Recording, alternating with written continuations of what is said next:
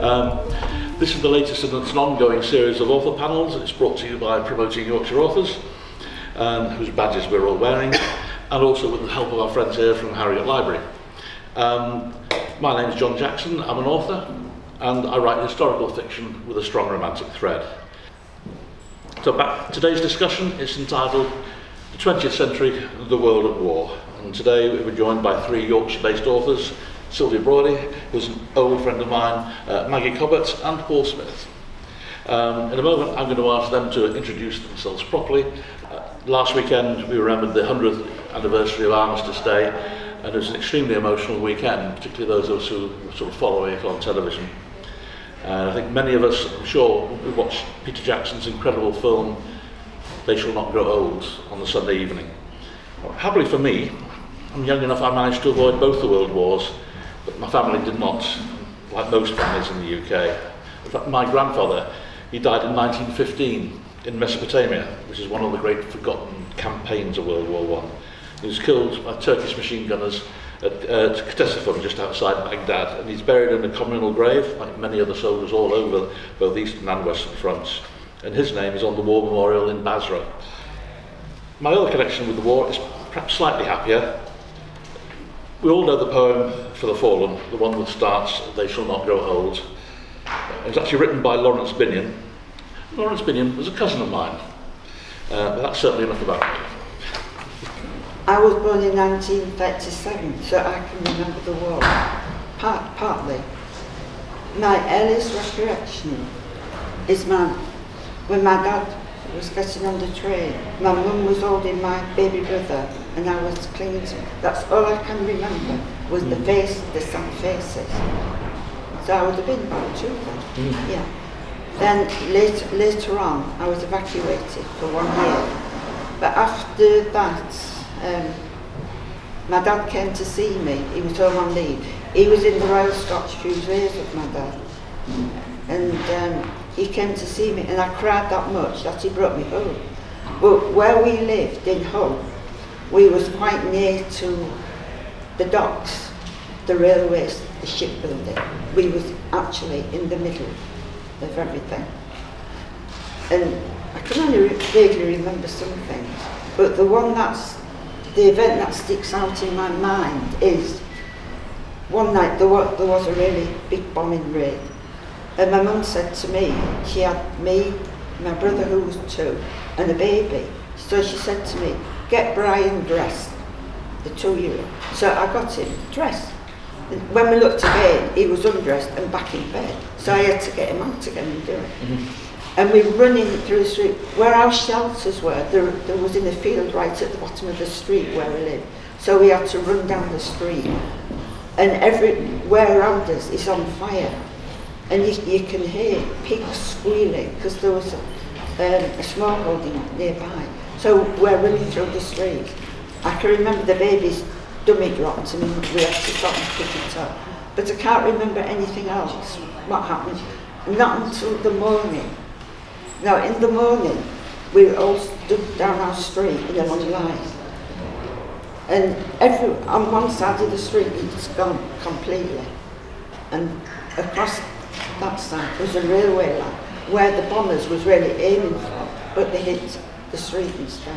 And everywhere was steaming with smoke and so forth. So that's really all my recollections about the war.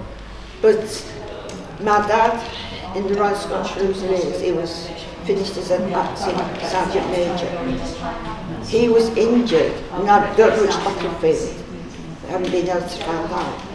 March 1945, he was injured.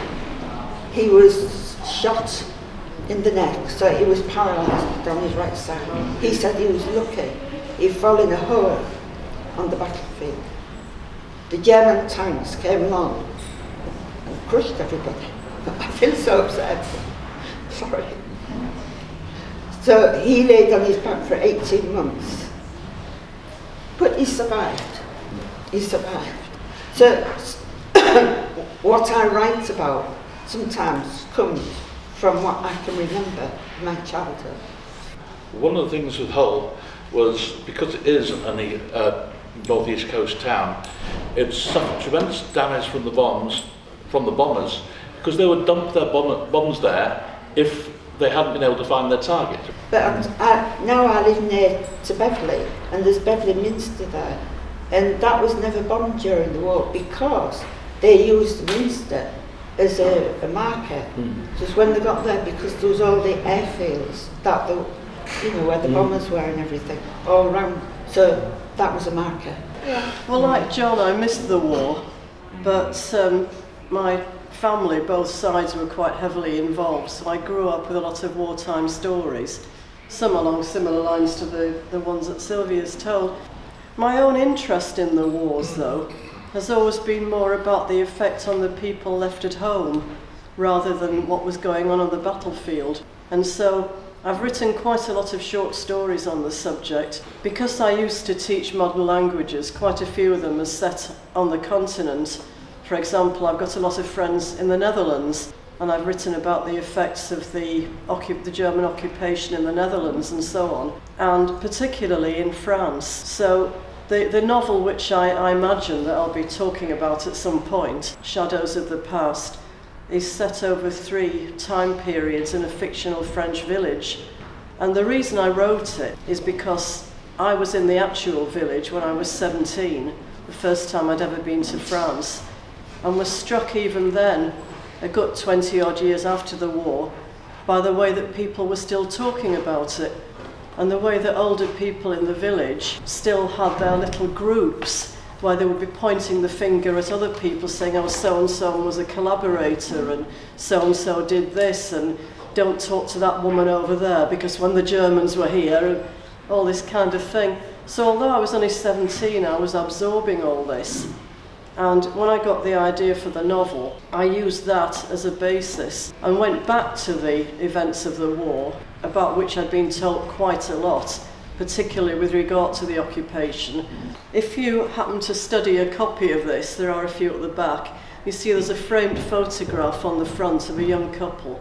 And in fact, the girl is myself, aged 17. So the central part of the book is very largely autobiographical. So that although the framework of the war is there, there's reference to all sorts of campaigns and that kind of thing. There aren't actually any battle scenes. It's not the kind of thing I write. The war is just very much a background, a framework against which the lives of ordinary people are carrying on. And the French have an expression, débrouillard, which means essentially coping. During the war, you did what you had to cope. When I was a kid, I was born in 1950, so I missed the war too. But I was surrounded by people who hadn't. There was a lot of the war around me, and of course, as a child, because the history was so close, I wasn't really interested in it. It's only as I've grown older that I actually, I believe that there are lessons that we can learn from all of the wars, but the Second World War in particular. I went to the Ripon commemoration of the 100 years, and actually it was very touching. It was very touching in many ways because there were quite a few young people there, because it's the young people who need to learn the lessons from the war. And that's why I wrote this book, actually. It's called Question the Resistance. It's set in wartime France, and I recognise some of the attitudes that you're talking about there. Certainly the coping, you know, the theme throughout this book is really about there are many ways of resisting, and some of it means collaborating, but not in the way that you might think, not that horrible word collaborating, but actually doing what you need to in order to get by, to survive. And I think any of us who have never, you know, been in a situation where we have to survive in those conditions, I don't think I'm in a position to judge those who did. It has an unusual start to the book in that there are 2 young people who find themselves in occupied France, northern France, and in unusual circumstances. And it's about their story, really. It's about what happened to them. They had to suddenly come to terms with the fact that they were in occupied France, with the German occupation. It's geared towards adults of all ages, really, but also geared towards a young adult. I'm hoping that people of a younger age might read it because it's got some aspects of modern life in it as well that might make them interested in some of the history without ramming it down their throats. Sylvia's most recent book, The Lost Daughter, is just come to publication. It's actually out in a week or so. How come to write this book? I met a lady many years ago, and she was a nurse during the Second World War. But she was a nurse with the air ambulance who flew out to the front. And then I've been a fan of long lost families. So this really, it starts before the Second World War. So you've got all your family and this setting and everything. It's in Hull. And it's a story how people become separated and divided before the war, and even so, more during the war. Originally, she started off as a nurse, and she nursed the sick. And then one day, she was asked if she would go. You volunteered for this, for the air. So she passed the test and everything. And then, but what I didn't realise till I was researching, that when they went out to the front in the plains of Dakota, there was no Red Cross on, because they took live ammunition, bombs, whatever they needed at the front, they took. And so it had to be unloaded before they could get the injured on. So that it was perhaps a matter of minutes before that they would come. Now, I'll just read you a little scene about what happened. About 2 weeks later, Tally flew out on a mission ahead of Alice.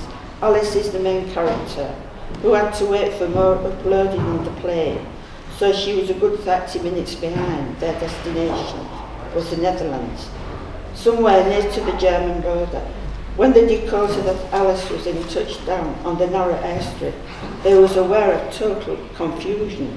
Alice scrambled from the plane and dropped down as a sniper's bullet whizzed by her head. She laid flat in the churned up muddy soil. The smell of a musty coast dampness, stench of air filled her nostrils, and she clamped her mouth shut and waited. There was an exchange of fire from the British troops, and soon the Germans retreated.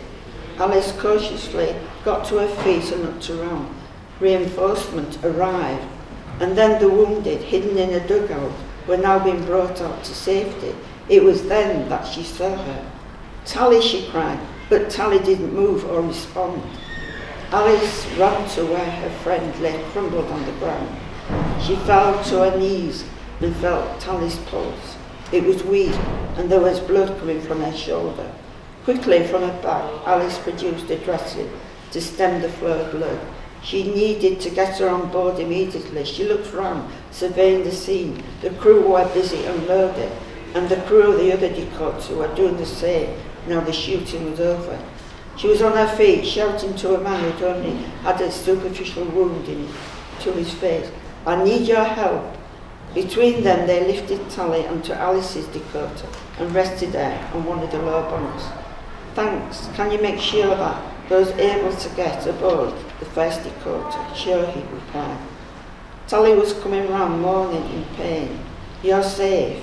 Alice soothed as she lifted her head to administer morphine for the pain. I'm going to leave you while I get the others aboard. So the nurses faced a lot of danger. With that, he lost his leg.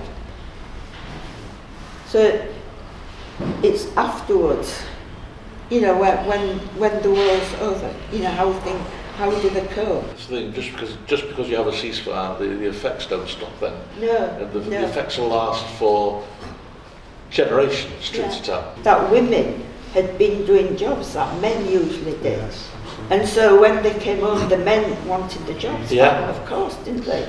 But them who had been badly wounded, like my dad, he was a qualified flour miller, but he had to take a menial job because he couldn't do the work. Yeah. There was no social security or anything like that. Yeah.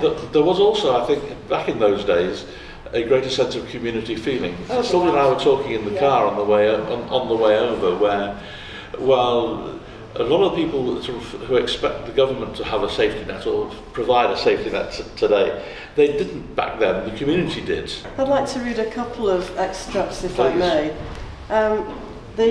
The 1960s section of the book is set in what is supposed to be an international youth work camp.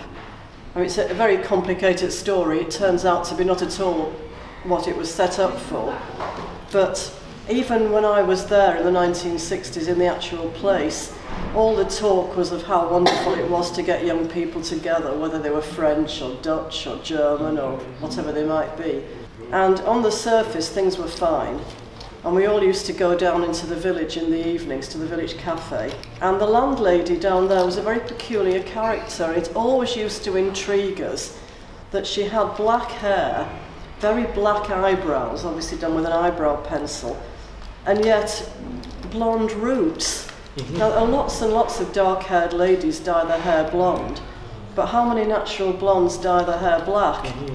And we all used to wonder why, and later on I did find out why. I witnessed a scene outside the cafe one evening, not long after I'd arrived, which has actually been reproduced more or less word for word in the book. When a group of us went down there for a drink, the German boys gets into a fight with one of the French boys, not over politics or anything like that, but over a girl, actually. His sister. One of the French boys is trying to chat up his sister, and the German boy takes exception to it. Two of the leather-jacketed boys had come across to chat up the German twins, and one of them was lying flat on his back.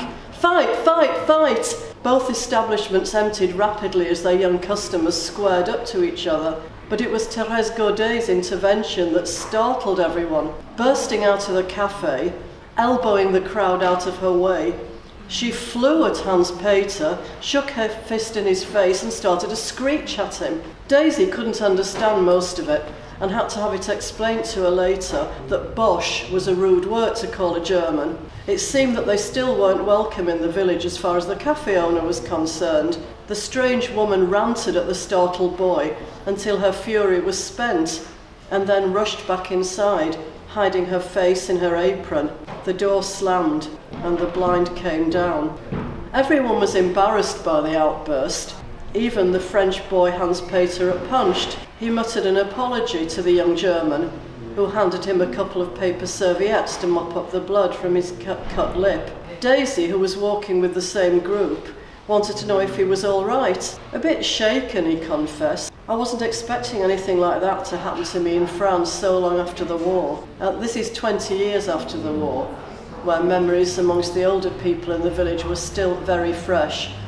And in fact, the lady who flew at him had very good reason to hate the Germans, but that comes out later in the book. But the other extract I'd like to read, if I may, is when the Germans actually arrive in the town. I was quite startled, long after I'd finished the book and it had come out, to come across a French TV series called Un Village Français. I don't know if any of you have seen it, but it traces the life, again, of a fictional French village from about early 1939, right up until after the liberation. Watching the scenes, this particular one, I could actually see my own story.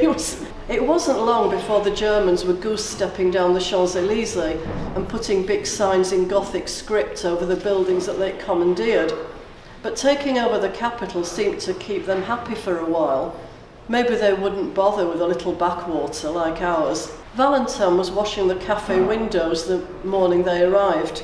A couple of motorcycles with sidecars swept past, followed by armoured vehicles full of soldiers in greenish-grey uniforms. Their highly polished steel helmets were dazzling in the sunlight, and every man was heavily armed. The convoy went straight through the Place de Verdun and up to their chosen commandatur.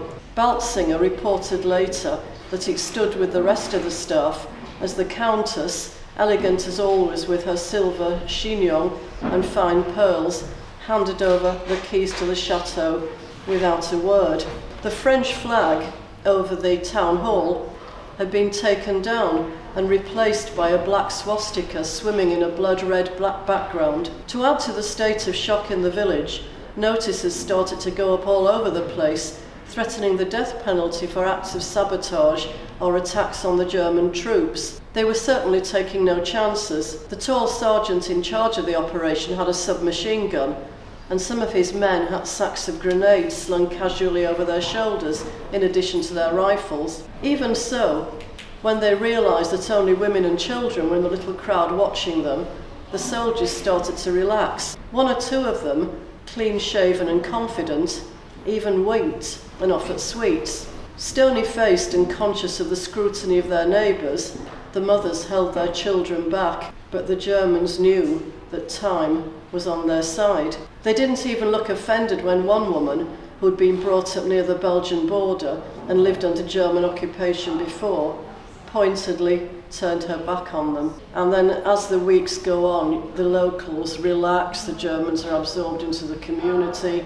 Some people are always actively hostile, some people look friendly on the surface but are secretly hostile, and relationships do build up between the occupying troops and the villagers. If you sort of fall for or find yourself falling in love with somebody who is essentially your captor, it's known as Stockhausen syndrome. It's a very well-known thing. I think there was also the point that in my fictional village, as in the real village on which it's based, a lot of the German soldiers were billeted with French families. And although they kept up the pretense of hostility outside, behind closed doors, a lot of the mothers realised that these were basically just frightened teenagers. They'd been brought up on the notion of brutal Germans, but they were young lads like their own. It's about two people, Jacques and Georges, both living in England, but actually are French. But they actually appear in occupied France and then get caught up in the Maquis, in the resistance, and end up in a Maquis. They sort of arrive at the Maquis and then they have to be assimilated into them. There's a lot of distrust of them when they're, particularly as they're outsiders. We still had our emergency grenades, knife and garrote. I didn't see how that would help me if the German guards opened fire. I did not see any German guards, but that did not mean that there were none around. Georges left the edge of the wood first and made it quickly to his position. I saw his sign that he was in place, and Luke hissed for me to go to him. I remembered the plan now and started to put it into action, shedding the what-ifs, which were merely clutter. We crept slowly over to the first locomotive. I felt vulnerable when crossing the line. At the side of the huge engine, I felt secure. The beast hissed, almost alive, and its metal was warm and inviting. Our contact was there, and he showed me the controls. It was not dissimilar to what Luke had drawn. He pointed at the pressure gauge. It had a good head of steam and was ready to roll.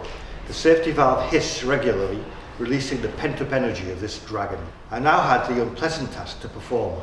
Our contact told me to hit him and make it believable. I surprised myself and hit him hard. I learnt later that I'd fractured his jaw and he was in pain for weeks. The blow was hard enough that the Germans never suspected him of being involved in the sabotage. I led him to the engine shed, out of the cold, and tied him firmly. I could see that his face was swelling and he would have bruising the next day. I felt remorse for what I'd done, but it didn't last long. I returned to the locomotive and looked at my watch. 3 more minutes to go. I looked at the coal train and I could see Luke in the engine cab. 2 minutes. I looked around for my vantage point in the cab and saw a German guard crossing the line, heading towards the station. He did not look my way. I looked back to see where Georges was hiding and saw him raise the gun in readiness. I prayed that he would not preempt and fire too early. The guard carried on to the station building and I saw him go inside. 1 minute to go. A light in the station building came on and I saw the silhouette of a German guard having a leak. Thank God, I thought. It was time. I pushed forward the valve and heard the creak as the brute came alive. Tiff, take off the brake. Do not forget it. I released it and the creature lurched forward. A few miles an hour at first and then it started to accelerate. Time to go, I thought, and I leapt across the cab and was out of the other side. I was disorientated for a few seconds and lined myself up with the building. I could see the clearing. The locomotive was accelerating now and I could hear its sound becoming fainter as it headed down the valley. I made my way gently and slowly towards the clearing. I could see Georges at his post and I recovered my Bren gun. Luke was to return and Georges was to be last to leave.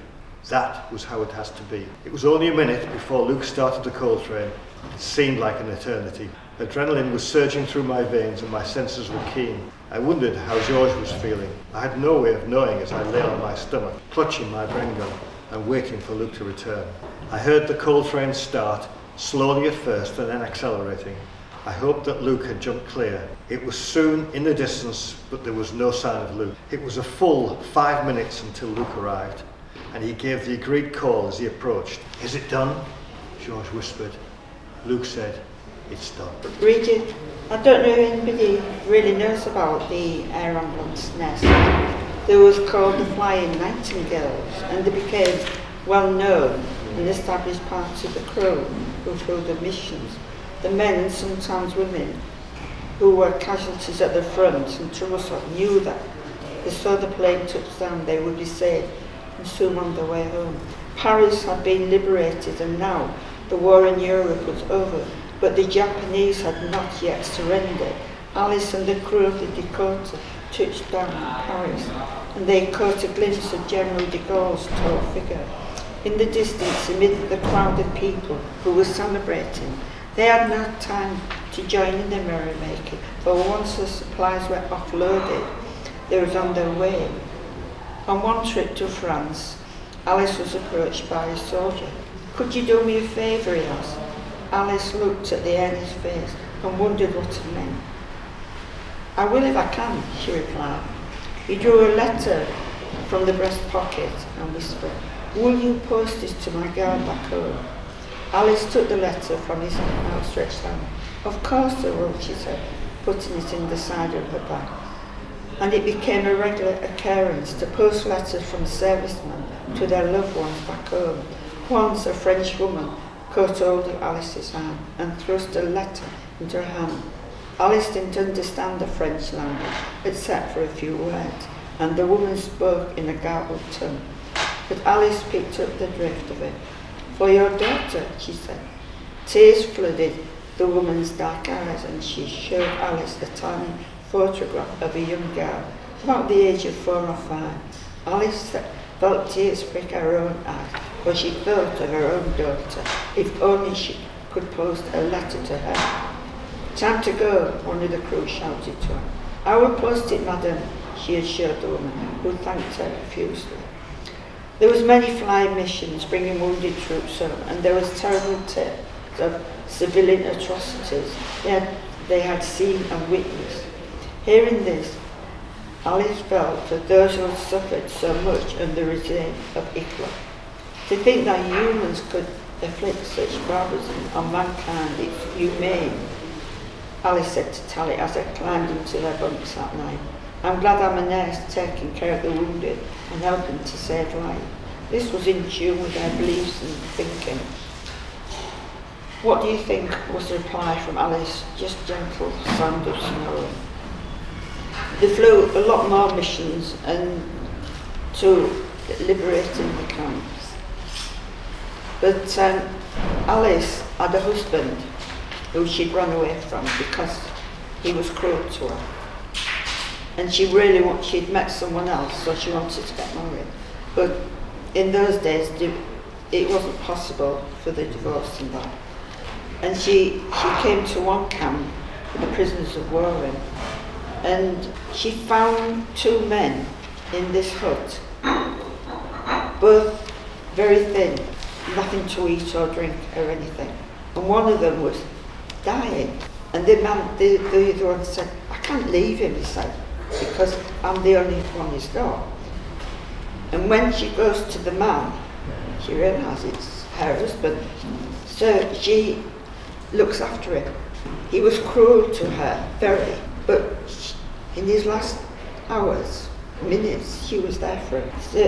So she had to put aside her own feelings because she was a nurse. And in another incident, when she was put in prison, the injured on board the Dakota, one of them was a German, a young German lad, and he was frightened. He was only young, perhaps 18 or 19, but on board was a man, a soldier, quite a high up one, injured, and he really kicked up a stink about this German lad being on. So it was quite difficult for them. They had to be sort of arbitrators as well. I remember after the war, doing my family tree, I found that on my dad's mother's side, the Germans. There's a village just outside Limoges in France called Oradour-sur-Glane, and it is the most sobering thing I think I've ever seen in my life, going to Oradour-sur-Glane. It's famous as being a village that was, after an act of resistance, it was visited by the SAS, who machine gunned all the males, put all the women and children in the church and burnt it. And the total death toll was, I think, just under 1,000 altogether. And since the war, it has not been touched. You didn't mean the SAS, did you? You meant the SS. SS, yes, thank God, yeah, sorry about that. The Freudian slip, if ever there was one. I've been at pains in my story to draw a distinction between the SS and the ordinary German soldiers. That's right. Yeah. Oh yeah, yeah. There was a huge difference. The ordinary German soldiers, in many cases, were both frightened of the SS and appalled by what they did, and the Gestapo, same sort of thing. We're looking at the aftermath of war and all the rest of it as part of this session. Do you think that's going to influence your writing in what you're taking on now and writing, or expect to write in the immediate future? Maggie, or something I think it always will. Yeah. It's a theme I return to quite frequently. Now, I was going to say that some of the things that happened in France after the liberation, in some ways, were even worse than what had happened during the occupation. I met people in the village, for example, who'd been penalised for things that really weren't their fault.